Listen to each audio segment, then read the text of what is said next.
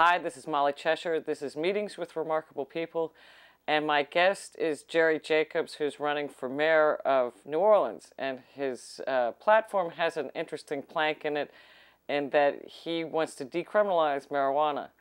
And he's not a smoker himself, but he sees the kind of difficulty it's caused in society to put a lot of people away for such a small offense, so to speak. So welcome to the show, Jerry. And let me see if I can get your photo up here. Now, what caused you to take such an unusual stand? Well, the program that I have, I think, will help eliminate many of the ills in a city like New Orleans today. We have a tremendous crime burden, and everything in the rebuilding of New Orleans after the horrors of Katrina literally boils down to money. As many people say, money is not the best thing, money is the only thing. I had a little less than an hour meeting today with the head of the Injured Defendants Association, helping the New Orleans who cannot afford attorneys in criminal cases. And what's fascinating is that the man told me that, the director told me that there are numerous people who are actually in parish prison, and some have even gone to the big house up in Angola, which is reputed to be one of the worst prisons in the United States. It's the state prison for Louisiana, which is pretty brutal, is the best way to put it, the accurate way to put it. And our laws today here, I cannot comment on other states, but many states are similar, are quite antiquated as far as I'm concerned. From the little bit of investigating and studying I've done on my own, I think that alcohol usage and cigarette smoking and some other vices, if I may say, are more addictive than marijuana. Marijuana, to me, is not addictive. I don't smoke it, and I don't drink alcohol. And people say, why advocate such a position? My response is, my Uncle Manny, for years, was a traveling salesman in Texas, Louisiana, and he sold brassieres and girdles, but he didn't use one either. Well, I mean, to me, whether it's addictive or not is not really the issue. It's to me, if people even okay, let's say it's not addictive, but let's say that people were addicted, it's not a criminal issue. To me, it's a medical issue. And so I think that it's unfortunate that it has entered the criminal sort of arena, so to speak. And so, I mean, what's been kind of the response with people, you know? I have yet to find a person against it. That's including a couple of criminal court judges who were friends of a judge. We had parishes and not counties. A judge in a neighboring parish, some top-ranking police officers I know from the health club. I can go on and on and on with physicians. I had a routine checkup 2 weeks ago. My physician said it would be wonderful to do that. I was in a coffee shop the other night talking to someone I know very casually. He has glaucoma, and he was beating on the table asking me to get it done. I can go on and on and on. I think the laws are antiquated, number one. Number two, I think I can tell you in New Orleans, in Orleans Parish, Louisiana, the criminal court system is so bogged down, it's unbelievable. Our laws actually state that a person, if arrested with one joint, can be put on probation, and then if later he is caught in the company of a felon with a revolver, the probation can be revoked, and he can go to the state prison for up to 10 years, which is incredible that that has actually happened in rare cases. I could go on and on and on, but quite frankly, there's more of a danger drinking alcohol than there is of smoking a joint. And if the joint was either decriminalized or legalized in New Orleans, I'm talking about medical marijuana, I'm talking about personal use, I'm certainly not talking about one who has 100 pounds and is trafficking. And remember, I'm saying marijuana, not opium, not cocaine, not heroin, not anything else, whatever it is, but going back to marijuana, the criminal court system will lose perhaps 50% or more of people who are blocking the court system, and the police will be given the discretion of sending someone with personal use marijuana to municipal court, the equivalent of traffic court, where a misdemeanor citation can be paid by a fine as opposed to going into the true criminal justice system. And if this is done, the police will be free perhaps 50% or more of their work, where they can go after the big fish, so to say, as opposed to the minnows. The court system will be freed up from the clogging. People will come to New Orleans. New Orleans will be the Amsterdam of the Americas. The hotels will be completely booked. New hotels will be built. The restaurants will overflow. The unemployed will have access to jobs, whether it's menial jobs as domestics in the hotel or servers or whatever, dishwashers or what. There will be jobs available, and as this economic rotation continues to go up the mountain as opposed to down the mountain, the service industries will need more workers. They'll have expansion of business, et cetera, et cetera.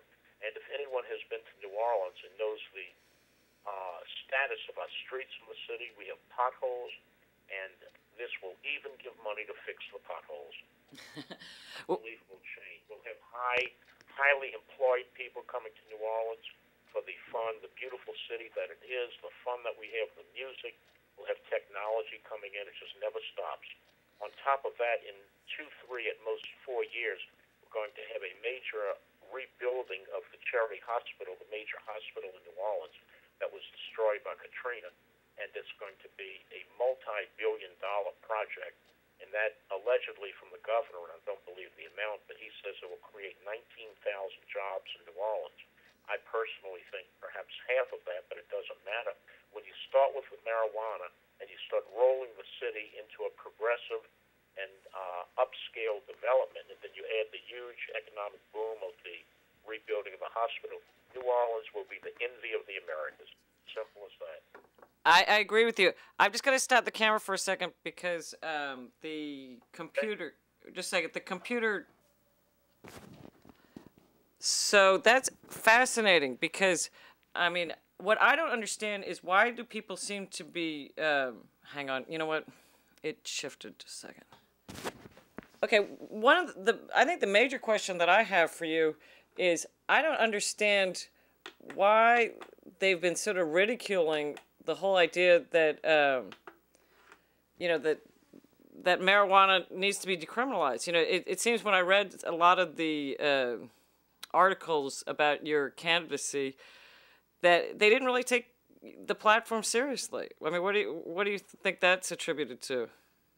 Well, I'm advocating social change and not on a slow movement. I'm advocating an immediate social change, which catches many people off guard, and many people are reluctant to advocate social change or even to agree to social change. The status quo, well, aren't you a PhD psychologist? That I learned some years ago in my training in life insurance selling that an individual can reach a plateau of a pleasure level, and he's happy with that or she's happy with that and doesn't want to go forward anymore because, in a sense, the boat will be rocked. And that's what's going on. New Orleans is always years behind the rest of the nation. New Orleans and Louisiana are not considered a very progressive and rapid moving state. Some years ago, when the airline pilots would fly into the airport here, they would say, please fasten your seatbelt. We're about to land at New Orleans International Airport, and please set your clocks and your watches back 100 years. That wasn't that was not a joke. And then in addition to that, 50, 60 years ago, when I was a kid and then a student, New Orleans was considered one of the friendliest places to visit. We lost that when integration came in, and there was tremendous rapid change here because the city's population at one time was perhaps 20 to 25% white and 75 to 80% black. Well, because of Brown versus Topeka Board of Education in 1954, within 2 years that was suddenly reversed. And right. Then you had the 75 to 80% who had been picked on, if I can use that word, who had been picked on for whatever, 150 years. Suddenly they came to power. And the people with experience in New Orleans were suddenly out of office, out of power, etc. And we had tremendous problems in the city. if I remember correctly, in 1956, 56 private schools opened up overnight in the suburbs. Wow. That's an amazing, and remember, we're talking about a city that in 1955 had approximately 250,000 people in the urban area. We literally didn't grow from that. Before Katrina, the height of the population was 475,000. After Katrina, I was living here, and it was down to 15,000 or so. Can you imagine that? 15,000 people in the city. Well, Katrina, before the Katrina destroyed New Orleans, we had, I think the number was 180,000 houses in New Orleans, and after Katrina, 102,000 were left standing, and most of those had some serious damage. Right. And then last year, the population went up to perhaps 300,000. Now it's estimated at 325,000. So the fact that in 1955, when 56 private schools opened, it showed that the majority of the population was still revolting against Brown versus Topeka Board of Education. The city's schools went down. The more educated children, the brighter children, including the African-American children, went to private schools. So when you put all of that together and see the resulting social problems that we've had with inner-city drugs and robberies and et cetera, the city's had serious, serious problems. We're trying to come back from them. And now I think we have proper leadership. I think the city has grown substantially, matured substantially. But the major factor, as in virtually every social problem, one of the major factors is we can't afford it. And if we can't afford it, the other candidates from there are saying, we're going to do this, we're going to do that. We're going to find the money, we're going to raise the money, we're going to squeeze the budget. Well, it can't be squeezed, it can't be found. And according to a columnist in a new newspaper that's starting in New Orleans shortly, he's having an article on me and saying, I'm the only one who's giving any answers. Right. Whether or not you agree with my platform, and I certainly let anyone and everyone disagree with me, but not one other candidate has said anything substantial.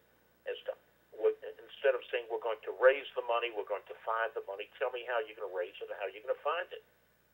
Only one who's giving answer. You may not like it. You may be politically opposed to it, morally opposed, socially, or whatever, or religiously opposed to it. It doesn't matter to me. Show me another way to do it. It's as simple as that. I mean, I agree. Go ahead. Go ahead. I'm sorry. Well, I mean, I guess for me, New Orleans has always been kind of a freewheeling, kind of a little looser than as far as vices. So I would have thought. Why? May I explain why? May I interrupt you and explain? Well, no, but wait. So I would have thought they would have been much more supportive of this and not ridiculed you as much. Well, they're not ridiculing me anymore. The first debate that I was attending, everyone was laughing at me. And then suddenly it sunk into them. I mean, when I gave my opening statement on the NBC station here, debate, the forum with all 11 candidates there, as soon as I said marijuana, some people stood up and started cheering me. And other people started laughing. And by the middle of the first debate, no longer were people laughing. They were listening to me seriously because I said, hey. And then the second debate, I was taken seriously. And the most amazing thing is about the fifth debate, I was no longer invited to participate. I actually have a letter in my files that says the only way you can come here is if you show us that you have raised $100,000 in campaign funds. I've done this all on my own. $2,500 was my limit. Well, wait. But that doesn't sound right. I mean, I can't believe that they would exclude you just for that particular reason. Well, I could actually fax or email you a copy of the letter. You can post it if you want. But that was the reason. I called a couple of other debates. I had been left off of the invitation list, and I was told, no, you can't come. It's okay. If you don't want me at your party, I don't want to go. But, is that legal? I spoke to my attorney, and he said it was. And then three of the other so-called minor candidates contacted me and said they were doing a lawsuit on it. I said, have a good time. I'm not going to waste my time on a lawsuit. I made my point. Going back to the whole attitude and psychology of New Orleans, now, New Orleans has been here since 1700 and whatever. 125 years ago, the attitude was, live, drink, and be happy, because tomorrow we may die. Understated. We could let, but then we didn't have air conditioners and penicillin, we had mosquitoes. Right. It was true here. And then on just a tangent, the old Code Noir, the French code which the Spanish kept when it went back and forth from Spain and France. Right. Code Noir said that the only white person who can be in the Louisiana Territory is a descendant of European Roman Catholic descent. No one else who's white is allowed in the territory. Now imagine this, you're the governor of Louisiana and one of your lieutenants runs up and says, Governor, we got a problem. He says, what's the problem? He said, we got a bunch of Jewish merchants opening up a store down the bayou. And he's thinking, okay, we're worried about malaria, we're worried about the English attacking us, we're worried about the Choctaw Indians coming in, et cetera, et cetera. And you want me to worry about two Jewish tailors? It was just, don't worry about the rules, let's live and enjoy ourselves. And that went on for years and years. And so if you ask about why would marijuana not be accepted, it is accepted, but the fact that I was challenging the laws, I was challenging the status quo, people were mocking me originally, and now they're not. Whenever I walk down the street, I wear a black Homburg. And I've got a photo of it on the screen. Oh, okay. Well, that in the summer I wear a straw Homburg, and I always wear a hat. It's my moniker. And, right.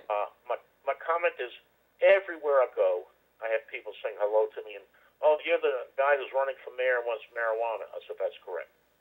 And last Friday, or Thursday or Friday, I forget which, it doesn't matter, I went to a local sandwich shop, restaurant, sandwiches, that's very, very, very popular. And when I was in there, I saw a friend of mine who's a police captain, fire chief, a number of police lieutenants, a number of firemen, et cetera, et cetera. And they were all talking to me, saying they were going to vote for me. That what one says is not necessarily what one does. Well, at least they're giving you lip service. That's correct. That's correct. And that's why I say, as far as I'm concerned, the great majority of the population agrees with what I'm saying. I had one childhood friend say, why don't you get serious and run for something and I'll vote for you. Doctor said, you don't have a chance. I said, I know. And he said, but I like your message, but I'm going to vote for so-and-so. It's okay. And then another doctor told me he would write me a check for $1,000 if I was serious about this. Well, the people want it, that's all I'm saying. And whether it's enacted this year or next year or 5 years from now, I don't know, but I'm trying to put this on the table so people can consider it. 2 weeks ago, New Jersey was the 14th state in the United States to put some type of loosening up, if I may say that, on marijuana, especially medical marijuana. Well, I mean, this to me is the tragedy, is that from what I understand, there's so many different uses for medical marijuana and not smoking it. I mean, smoking it actually is the least effective way, and a lot of the doctors don't even realize this. And so Go ahead, I'm sorry. to keep medicine away from people, supposedly it can cure cancer. Yes, I've heard that, and one step further is, I have to think it's probably been 25, maybe even 30 years since I smoked marijuana. I used to, as a crazy young man is the best way to put it, like so many people who will not admit what they did 30 years ago. Oh, I mean, all the major candidates, Obama, everybody says that they've smoked it, but then, when you say, well, let's legalize it, then nobody wants to talk about it. They're afraid of getting voted out of office next Sunday morning in church. I've had rabbis tell me they agree with me. My personal friend who lives in another state, but I constantly call him for religious and moral discussions, he got his PhD in psychology wherever. I guess he's about 58 years old now. And he's an ordained rabbi. He said, well, of course. He said, I realized this when I was studying psychology. I had a retired Roman Catholic priest who works out on the same health club I do here in New Orleans. And he said, it's the most ridiculous thing in the world that you have to fight this. It should be done. I have not had any conversations with any Protestant ministers especially fundamentalist ministers, but I assure you they are against this, which is their right. Morally, politically, they're entitled to their own opinion, but I disagree with it. And regarding smoking marijuana, if I were to start using again today, I would not smoke it. I would put it in a peanut butter and jelly sandwich. The reason that I say that is the crunchy taste of the peanut butter, crunchy peanut butter, of course, and the taste of the peanut butter is strong enough to hide the bitter taste of the marijuana, the cannabis, or whatever. And by doing that, I would have no effect on my lungs and or heart, because everything would be washed out in a normal bodily fashion, and I wouldn't be hurting my lungs by smoking. But well, they say that it's not that you're hurting your lungs that's the issue, but that it's you're combusting a lot of the cannabinoids that are much more healthy if you concentrate it into an oil. That's what my understanding is. well, that's I haven't looked into it for years, but that's fine. I mean, all I'm saying is it can be ingested in whatever fashion. It can be used, ingested, or whatever, and you can have the effects of the high if you're doing it for pleasure purposes, or you can have the medicinal effects. You can treat your glaucoma. You certainly, as a doctor, know much more about this than I do. I'm not. Oh no, I'm not a doctor. I'm just a layperson that's been introduced to this because my friend Paula Gloria has really done a lot of work on this, and it just seems ludicrous to me that if it does have medicinal qualities, why I'm not a doctor, but there have been scientific studies. No one will even look at the evidence. That's correct. I can tell you the conspiracy theory, but I don't think it's necessary for this interview. But it would certainly destroy quite a few locked up businesses, if I might say that. It would certainly hurt the alcohol trade. Well, supposedly they were saying that like in Mendocino County, it's basically legal, and even where it's very available and very legal, alcohol is still the drug of choice with underage drinkers, particularly. Because usually they say it's easier to get pot than it is alcohol, but for kids it seems that that's not really the case, even though the pot's really available. Well, I was told, and I have no statistics on this, we both know that there are quite a few accidents and serious injuries, if not deaths, from alcohol consumption and driving. I was very friendly many years ago, perhaps 30, 35 years ago, helping a woman here who founded the Mothers Against Drunk Drivers, MADD chapter here. And the reason she got involved is her son was, I won't say exactly what happened, but he died traumatically because the woman driving the other vehicle was drunk. And I have yet to hear of one accident where it was driving under the influence of marijuana, because it is my understanding and my belief that marijuana slows you down. It sedates you, so you're not going to be driving 100 miles an hour on the highway and run into someone, whereas alcohol speeds you up. Well, I wouldn't really advocate either, but what I'm saying is that regardless, I think that there are other industries that are going to be threatened by if they legalize it, but I also think that it'll create an incredible new industry, and as you say, it's going to bring in new jobs. I mean, just talk about the prison system, because on your website you had some sort of statistics. Here are some actual cases that occurred.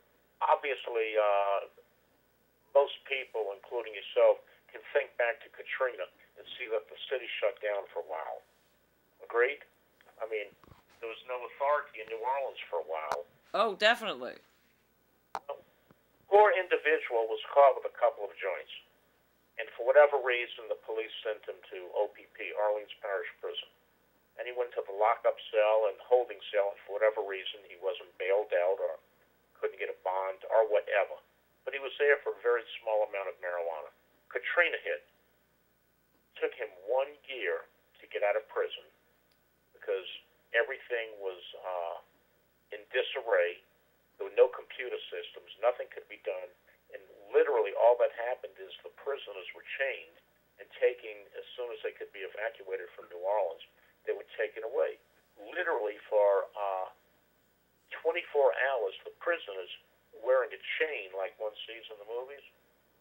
The prisoners were on top of an overpass, chained to the concrete, and had to ride out the hurricane that way. There was no evacuation. There was nothing else to do. The prisons were flooded. Now, this poor guy, because of the unfortunate situation, was in prison for a year before he was released. But most importantly, the system, if it had been running properly, would have put him into Orleans Parish Prison before the required paperwork or administrative system or whatever could be processed that he could get out. Point number one. Point number two, the prisons in New Orleans are so loaded with so many petty crimes because of the laws, especially marijuana laws, that right now it is actually a felony. And people, if the officer wants to do it, the officer will either release the person and not arresting officer will either release the person and not charge him, or the officer has to write him up as a felony, and he goes to prison. And there are just hundreds and hundreds of people who are in prison because of this, because of the antiquated laws. Point number one. Point number two, from an economic standpoint, depending on which study one reads concerning here in New Orleans, I'm just going to take the middle and say it's $1,800 a month to keep a person in prison. Oh, I think it's more than that. Well, you don't know the Orleans Parish prisons. Oh, maybe not. Anyway, we've got a minute left to kind of wrap it up. So is there anything that we haven't talked about? I mean, I know we're going to do a show with Jane tomorrow, but anything that you wanted to say and to wrap it up? Well, not really. I mean, I could talk for hours about this, but I just think it's a ludicrous, antiquated crime that is on the books, and I think the social change is moving forwards to start freeing these. But as I said before, New Orleans is a very slow city. This is going to take a lot of time. I put the acorn, but we have to let it grow to an oak tree. Well, all I got to say is that, we don't have a candidate here in New York City running on the same ticket, so I think you're way ahead of the game. Appreciate it. I appreciate it. So, okay, well, thank you very much for inviting me on your show. Well, so nice to have you here. That's Jerry Jacobs. He's running for mayor in New Orleans, and we all wish him luck. Thanks a lot. Very much. Thank you. Bye-bye.